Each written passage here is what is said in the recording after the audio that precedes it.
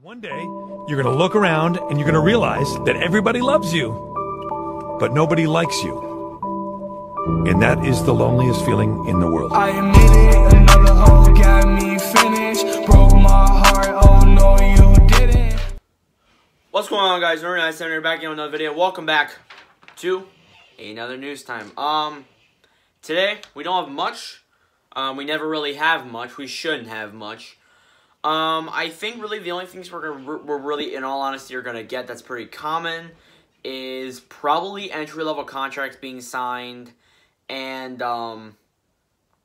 maybe some re-signs here and there. Maybe some free agents get signed here and there, and you know, every once a month a coaching change. So you know, take that what you will.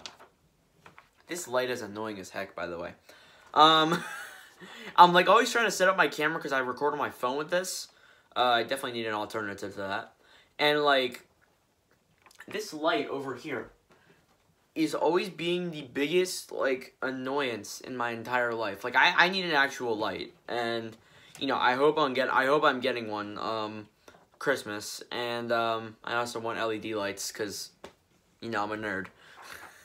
Anyways, that's not what you guys are here for. Let's get into the news time.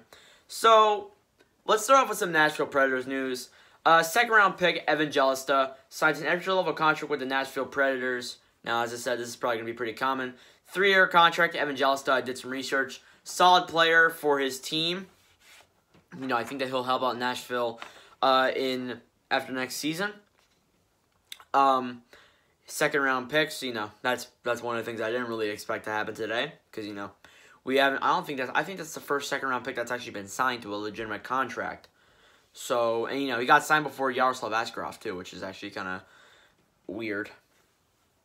But yeah, Evangelista kind of reminds me of the Evangelica. It's like an abandoned ship over in the Black Sea.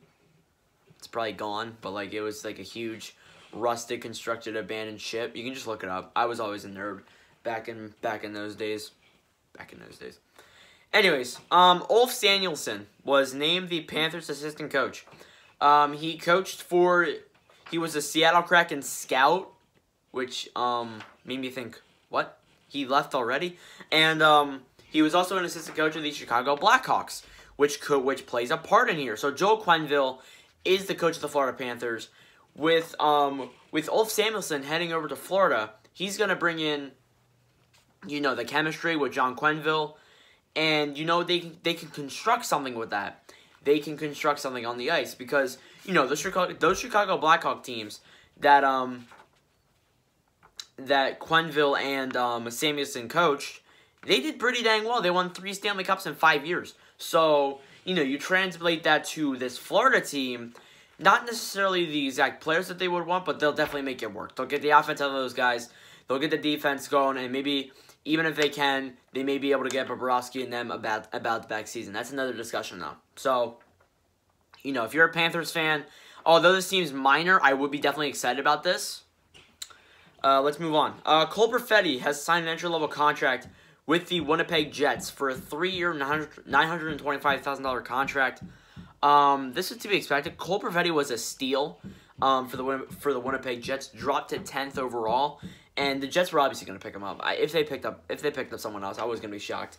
You know, he is a top-of-the-notch goal scorer. He's arguably the best goal scorer he was arguably one of the best goal scorers in the whole draft. And you know, he's really going to put up the goals for Winnipeg, and that's maybe what they need. You know, you got Patrick Laine and Cole Perfetti. Imagine that if Patrick Laine stays with the team, of course. Roope Hintz. This is the final piece of news I have here because really nothing else happened today.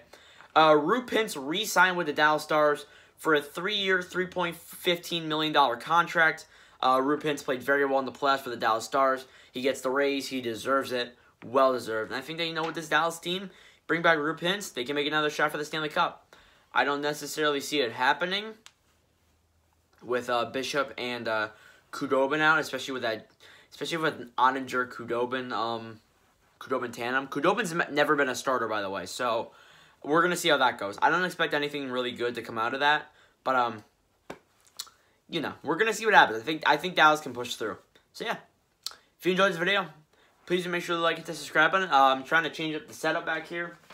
You know, basically moving stuff around until I can actually get more pennants and stuff that I can put around the wall and stuff. So yeah. Anyways, thank you for watching.